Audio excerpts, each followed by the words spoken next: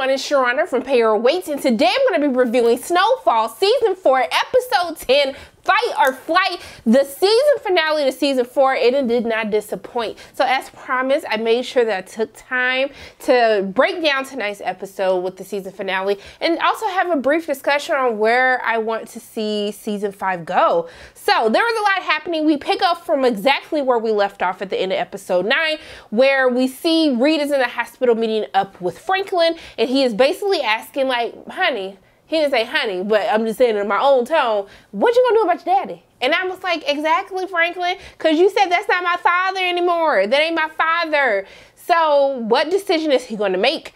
I personally thought that Reed should kill him, because I just feel like Alton, he took it too far. He was doing the most the entire episode, doing the most for these past couple of seasons, even though he did have a point at the end. But it is what it is. We see that Franklin begins questioning his mother, trying to figure out where his father is. But she lets him know, hey, I don't know where your father is, but I do know that he said if you can get word to the shelter, they will find a way to get into contact with him. But we see that, but even before we get into the sequence of picking up from last week's episode, we see that we go into a flashback of Alton when he was a part of the Black Panthers. He like walked in, clean as a whistle in his like black outfit, and basically Franklin had the teachers called him to come down to the school because Franklin did not do his pledge of allegiance.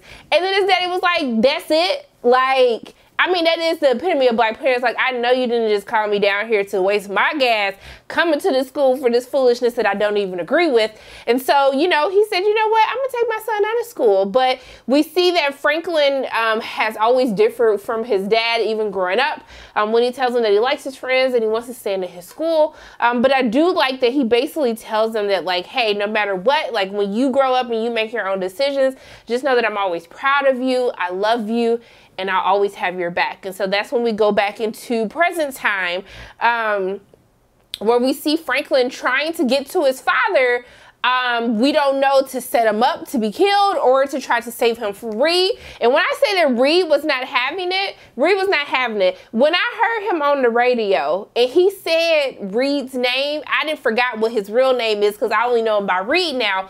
But when he said Reed's name, I was like, sir, he's gonna kill you. Like, it's done. As soon as he said his name, I said, oh, okay, so Alton's gonna die. So let me just go ahead and make peace with that, because Reed was not having it. He's blowing up Franklin's phone the entire episode, like what is happening, what's going on. And so essentially, Franklin goes to the shelter to look for his father.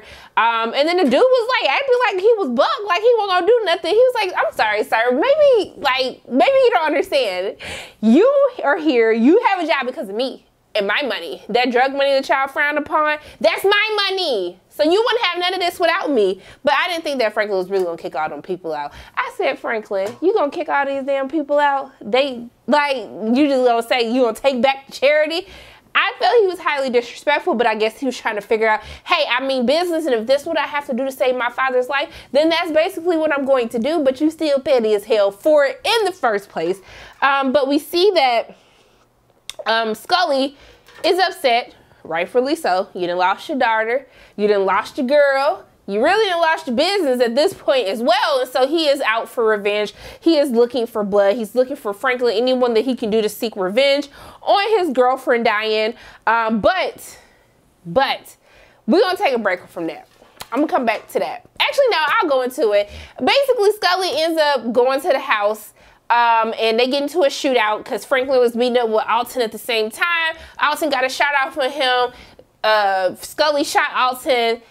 He basically ran away, and then he ends up going up in the hospital with the gun. I said, you know what, I'm just going to suspend belief and just say back then we didn't have no metal detectors, no gun checks, no nothing during the whole drug war. But, you know, I'm just going to suspend belief on that.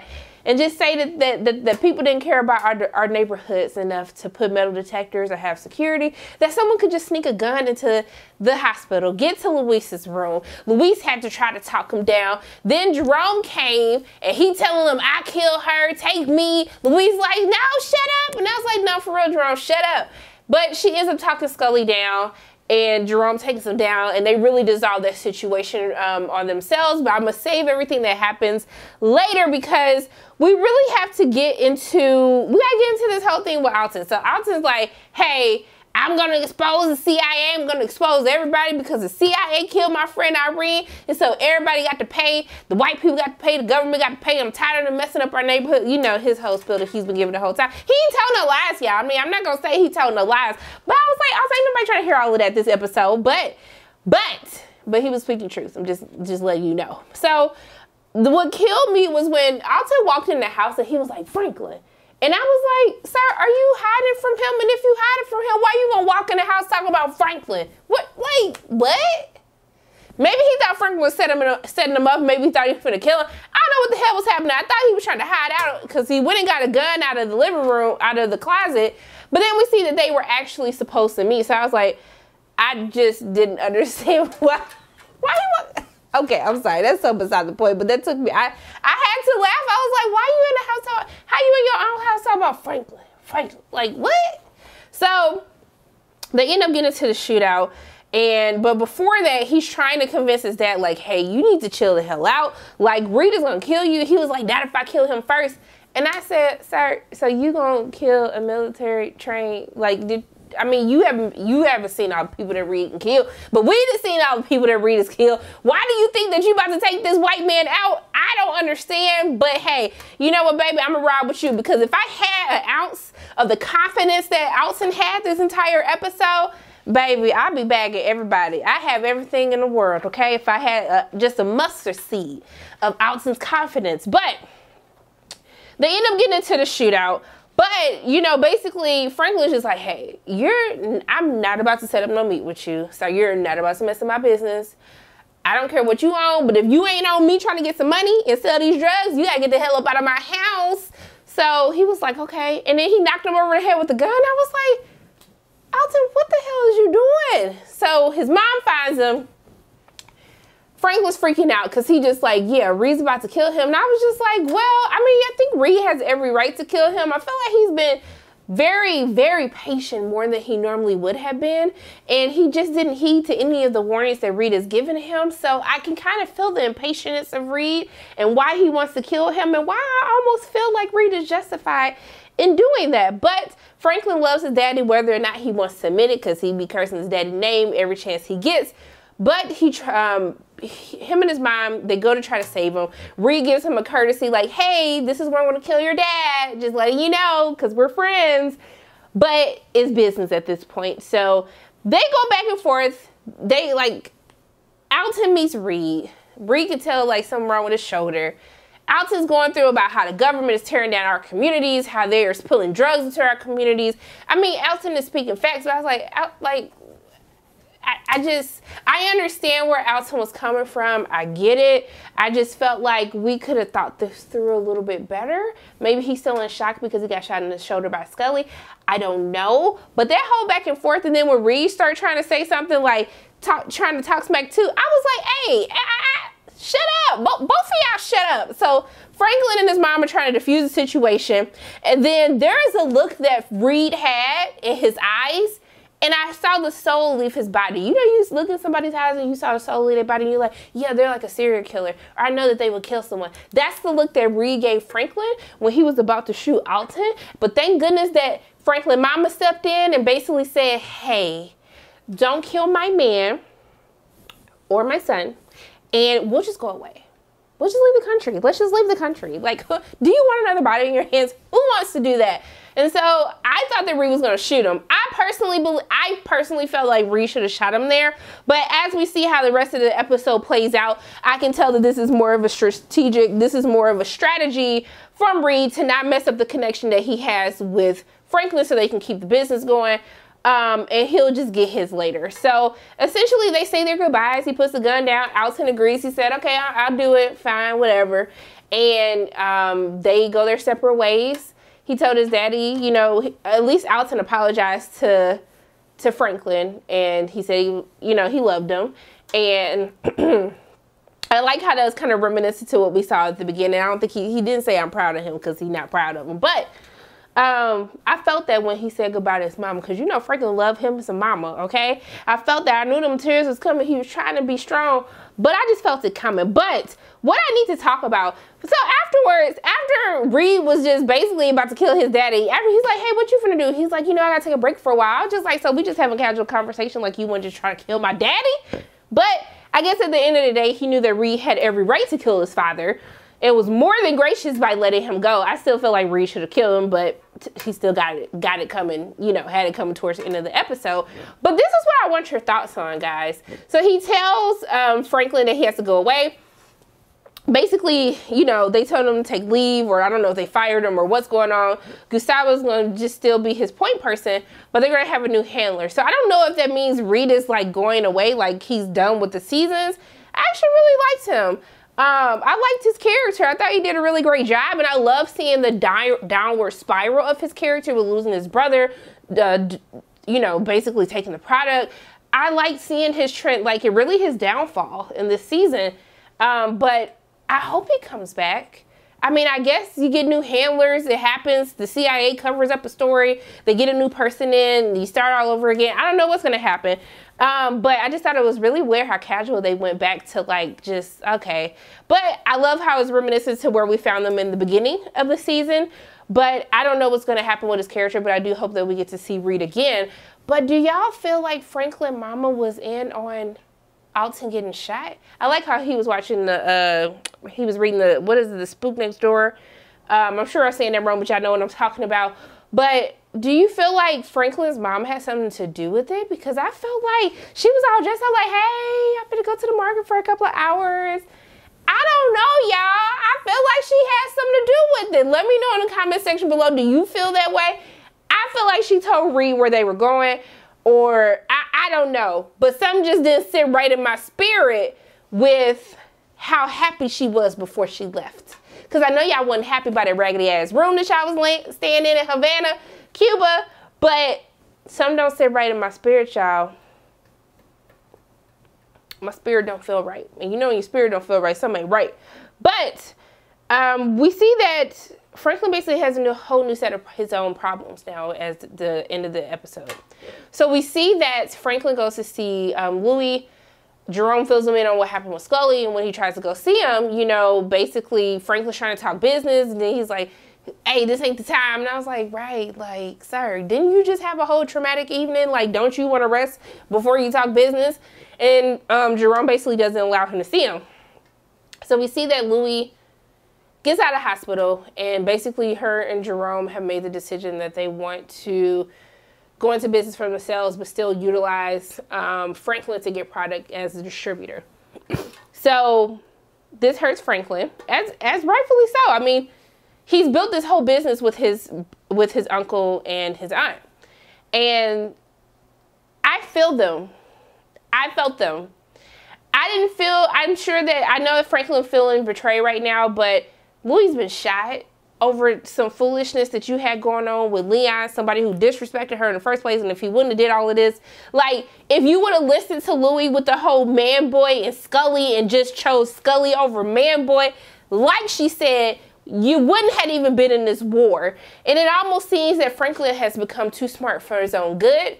His uncle taught him the game. His aunt taught him how to, you know, the game as well. And even though Franklin is smarter, he came up with this whole business enterprise and took things bigger than anyone could have ever imagined. I feel as though Franklin's been very, very selfish this season.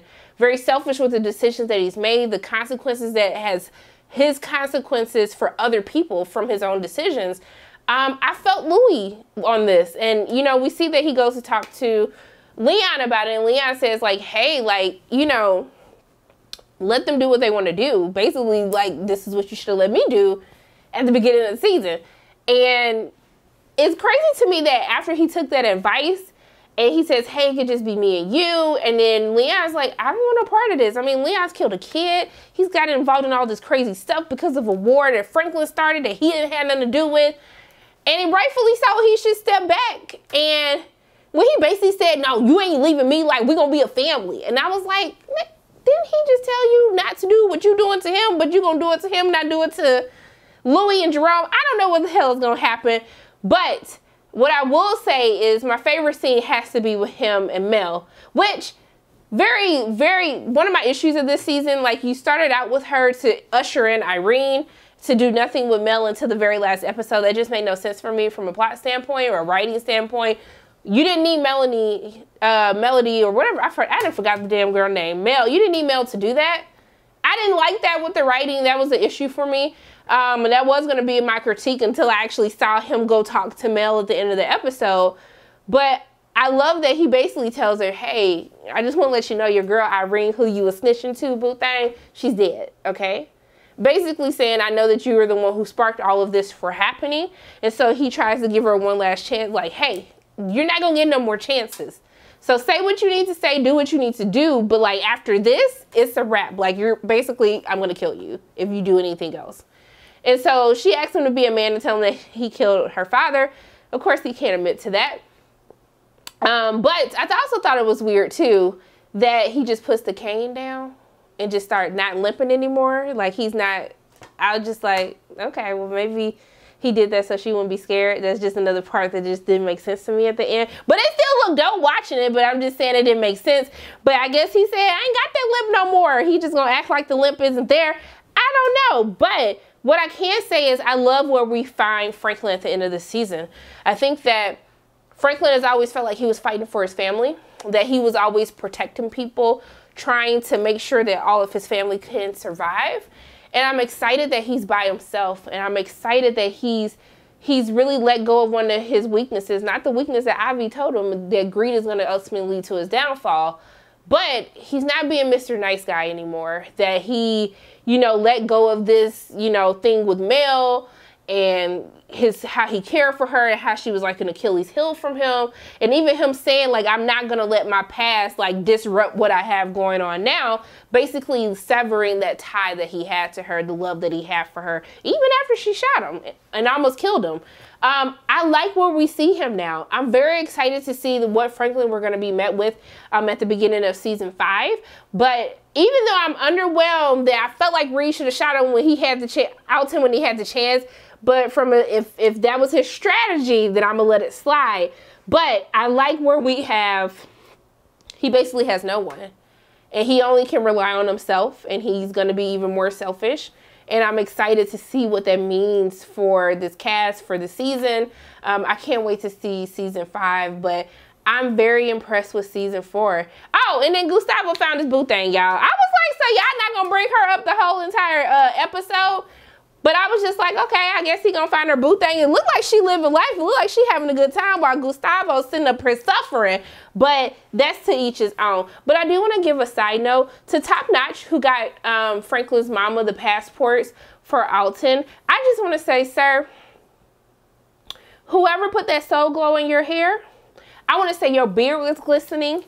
Your hair was glistening. You just made me feel like I was shining like a star by the glistening, the diamonds I was seeing in your hair. Whoever did the hair for that, you're a real one. But those are my thoughts on Snowfall, the season finale, season 4, episode 10, Fight or Flight. As always, my name is Sharana from Para Waits, and if you like what you saw today, make sure you hit the like button, hit subscribe, share this video with your friends, and make sure you hit that notification bell. And I love you guys 3000, and until I see you again, bye!